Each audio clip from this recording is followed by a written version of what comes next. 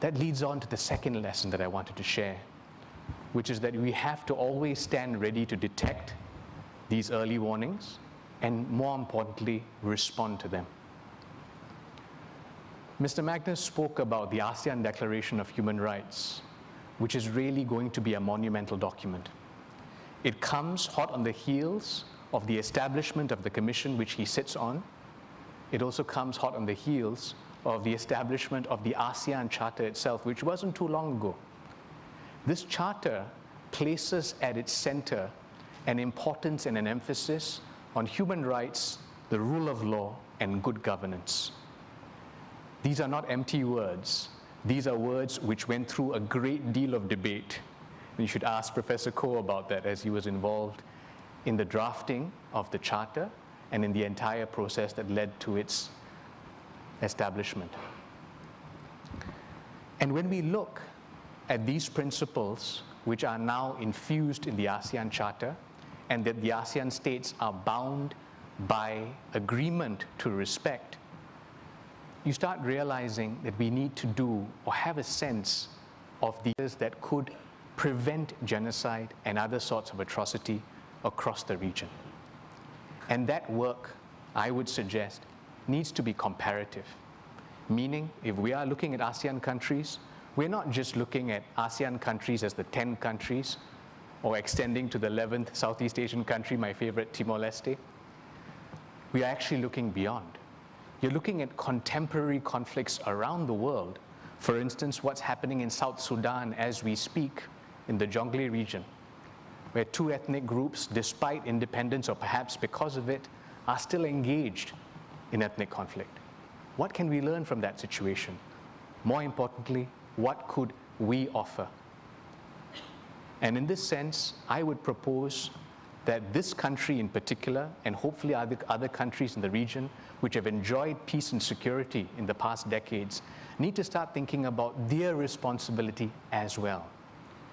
Just as Germany has spent the past few decades investing in awareness of genocide prevention in its own country and beyond, and spent a great deal of resources engaged in helping other countries do their best, as have several other countries assembled here, I would say that Asian countries and ASEAN countries in question need to think about the best practices that they have put together. In this regard, I've got two suggestions. One is, let's engage with the people who have come from far away, who happen to be in Singapore and have a great deal of expertise. Those people who work with me, who are seated in the 5th row from the start, are looking very nervous because they think I'm going to mention them by name, which I shall. But I would like to mention one person in particular, and that is Ms. Bernadette Yodu. We have the privilege of having her work at the Singapore Management University with us here in Singapore purely by chance. And that chance is that she married a good old Singaporean boy. And so we have the privilege of her being here. Bernadette and Joel, her husband, come to us from Uganda, particularly the Refugee Law Project of the University of Makerere. The reason I mention this is they are always quick to point out to me that when you think about genocide prevention, you're not just looking at a loaded word like genocide.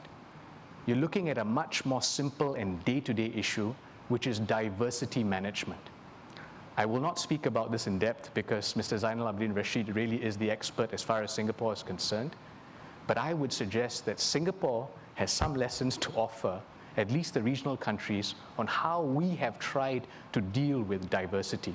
Because we've had problems, as Mr. Magnus mentioned, in the 50s, in the 60s, in the 70s. But we've come a long way. We have some way to go, but we have come some way. What are these best practices?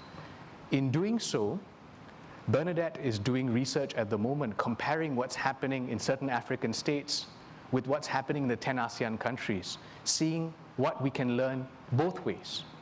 That's the sort of work that we need to start doing, really. If we want to really get a grip on how we can never let the Holocaust happen again, that's what we've got to do. The second person that I would mention is not here, but is a good friend of Mr. Magnus and Professor Tommy Koh, who is a friend to Singapore and is going to be increasingly involved in Singapore, both at the National University of Singapore and at the Singapore Management University. He's of Jewish descent, but is an American. His name is Professor David Cohen. And the reason I raise his name is Professor Cohen will soon be going into a research and academic partnership with both our universities here in Singapore, both our law schools, I should say. And why that is so monumental to me is that he's the director of the War Crime Study Center of the University of California, Berkeley. This is a center that has been devoted to genocide prevention study, research, training, and court monitoring for the past 15 years. And to have that sort of expertise now be based possibly in Singapore gives us that added edge, and I would say responsibility to do something for the region. We need to tap on these resources, and equally important, we need to tap on the resources in this room of Singaporeans and people from Asia who want to do something for their own region. The final lesson that I would like to share to combat genocide is actually a much more simple one, something from the heart. And I won't speak too long because I have a very short 2-minute clip for you all to see.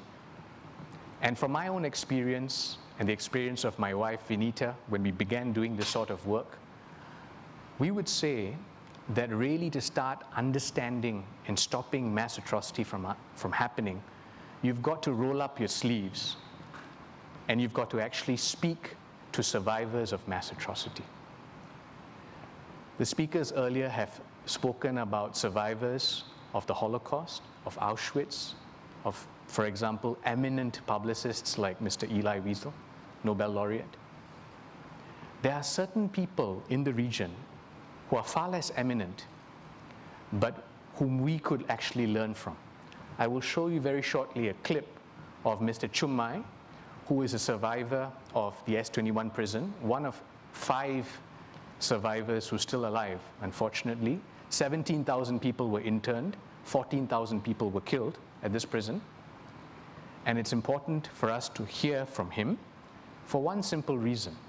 What you'll hear from him is not what you would expect. Because what we would expect is that all survivors are appreciative and happy for justice, are happy for the law. That is only partly true, because I would say that in any response to mass violence, the law can only offer that much.